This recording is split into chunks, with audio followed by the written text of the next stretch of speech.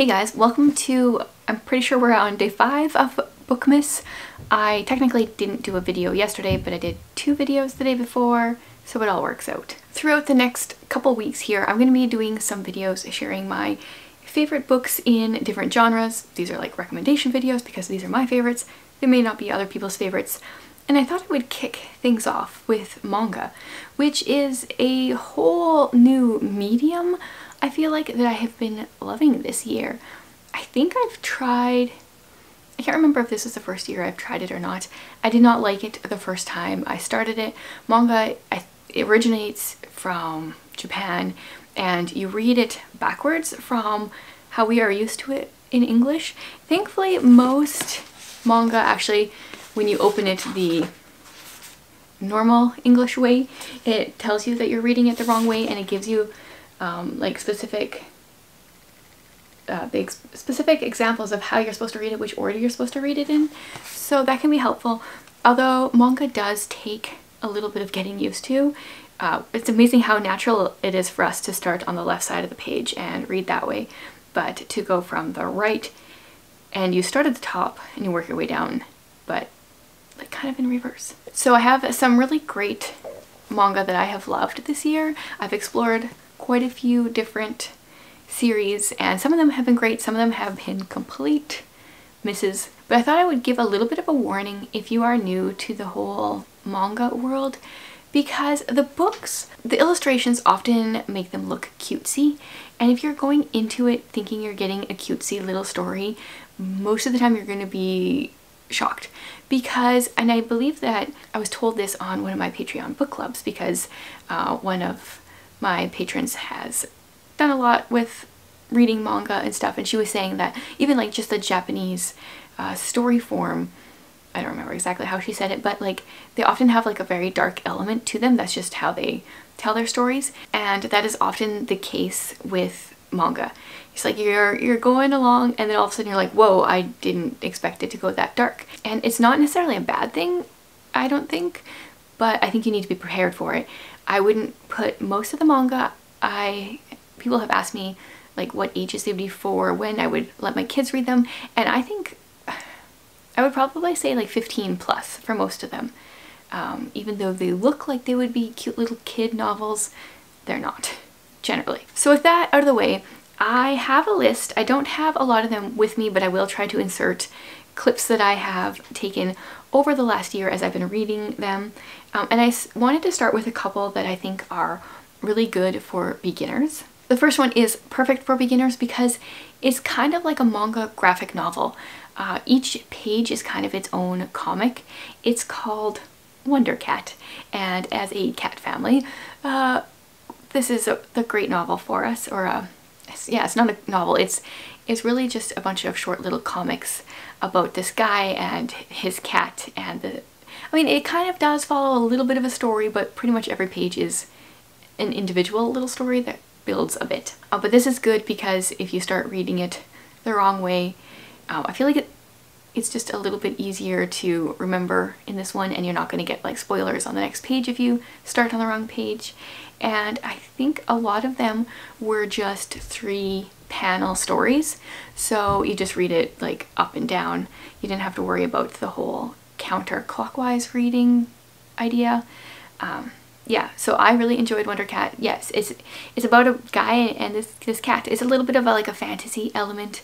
And the only thing that I wish it would have been a female instead of a male, because then I could have like seen myself in the author slash main character's shoes a little bit more.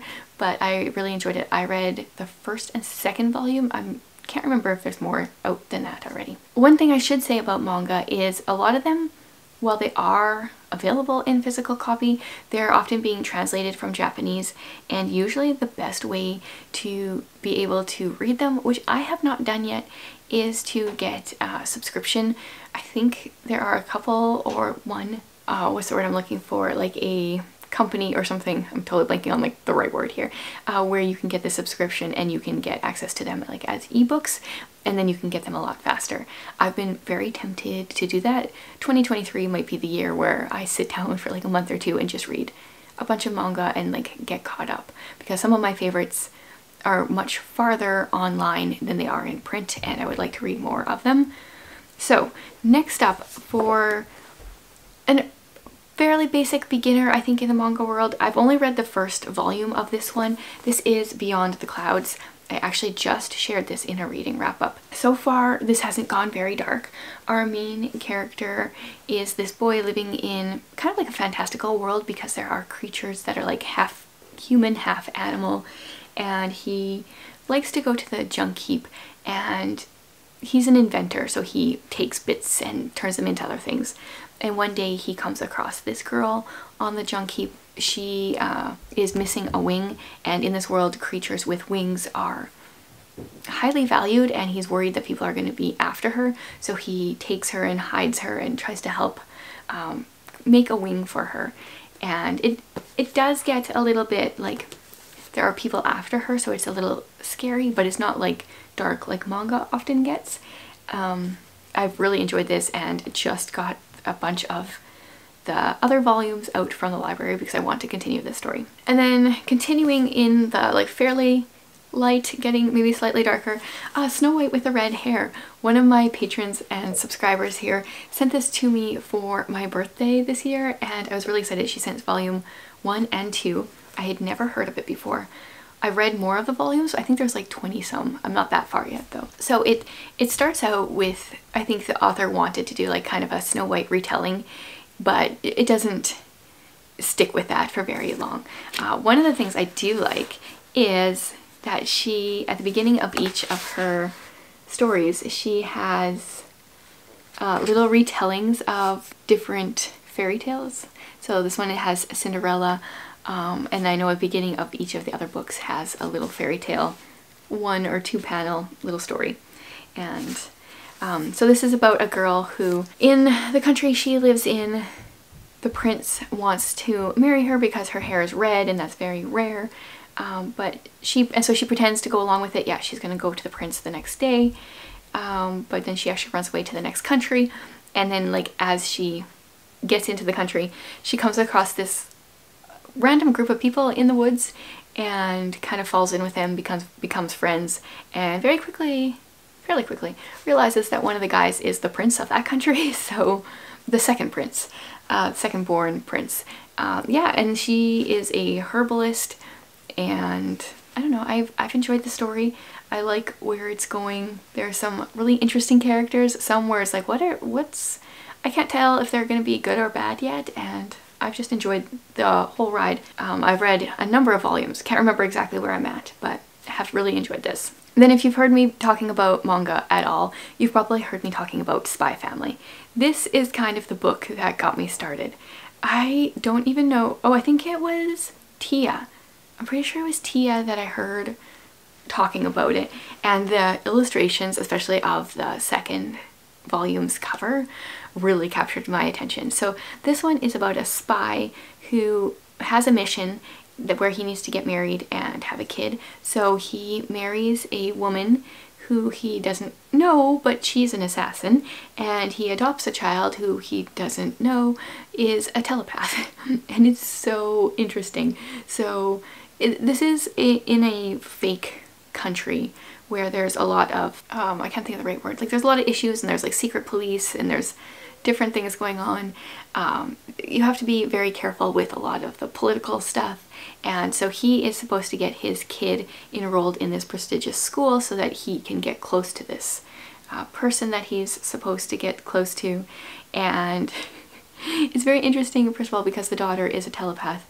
She can hear her parents' thoughts, and she knows that her dad's a spy and her mom's an assassin, but she also knows that they don't know it about each other, and it's very interesting.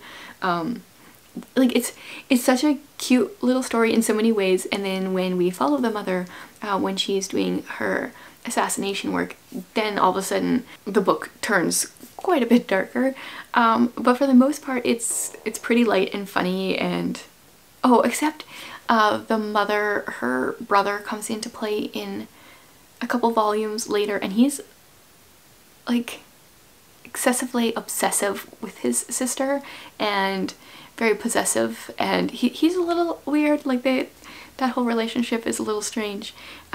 but I've enjoyed the story, and that's one that I'm caught up to, was caught up to what was published. A new one just came out, so I'm waiting for the next, for it to come in from the library. But that's one that I definitely think I need to get a digital subscription for so that I can continue with the story a little bit more real time. Okay, next on my list, this is one that I really hated the first book, the first volume. But I decided to continue because I could see where the author was going. So it's A Silent Voice. This one, we have two main characters. One is this boy, I think it starts kind of like middle school, and then the other one is this girl who comes to this middle school and she is deaf, and he is the worst bully to her. I can't remember now the number. I think he broke like 8 of her hearing aids in the span of 1 year or something crazy like that. And he is just horrible to her throughout the entire book. Teachers notice him being horrible, don't do anything, like nobody stands up for her. And I just wanted to like go into the book and punch him myself. And it ends in a way where he is realizing that he's made some mistakes, and so then you know like it's gonna get better. So I gave the first book 2 stars. And so I decided to read book 2 or volume 2 because I thought I could see where it was going and would probably be better, and I was right. I gave that one 5 stars, and I do want to continue it. Sometimes this is one of the ones where it feels like the storyline is just going to get drawn out.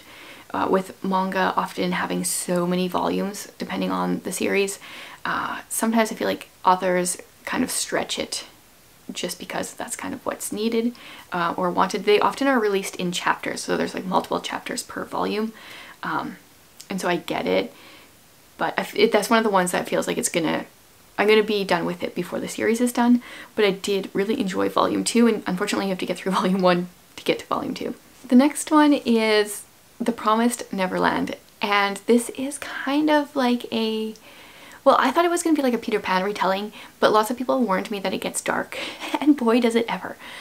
So it starts out with like this, you're in this orphanage with these kids, and you, like, they have a wonderful time, like they're talking about how great their life is, but you're noticing that something's not right. Like, the kids all think they're having a great time, but there's something going on underneath that isn't right. And I don't want to give spoilers, but it gets dark real fast. And I haven't read past volume 1, but I'm actually curious to continue because I think the characters, they definitely have an enemy to fight, and I'm curious to see how they go about it. That's all I'll say. I don't want to give spoilers for that one, but just know that it's not a cutesy, like, Peter Pan retelling like I had initially thought. And the last one on my list is Hunter x Hunter. So if you follow Murphy Napier online at all here on BookTube, she has like read so much more of this than I have, but I've heard her talking about it for so long. I was like, okay, I gotta read it. And I went into the first volume thinking I wasn't going to enjoy it, and I quite did. I've only read the first volume so far. It's very different than a lot of the other ones that I've read. It's about a boy whose dad is off doing something. Like, they're so often, they're kind of like fantasy stories. They're in their own little world, and sometimes I have troubles understanding where I'm at. It takes a little while to get through it, or to like feel like I get my bearings in the world, but I also kind of do struggle with fantasy a little bit that way in general, so that's probably just a me thing. He, I think, really wants to be a hunter. Is that what it's called? Now it's been a few months. And so he has to go through these trials, and he meets these people along the way, and they have to go through these different tests to see who passes. And the book actually really captured my attention, and I would like to read more of the series. I'm not like super into it like some people, but I did enjoy the first volume. Okay, so that is a roundup of the manga that I have liked the best in this last year. There have been a lot of duds, some that I tried and were just like blah, and some that were like, yeah, no, like hard no. But if you guys have manga suggestions, I would love to hear them. If you've read any of these, I would love to chat about them with you in the comments. Yeah, today let's just talk all things manga. And then I will be back tomorrow for yet another Bookmas video.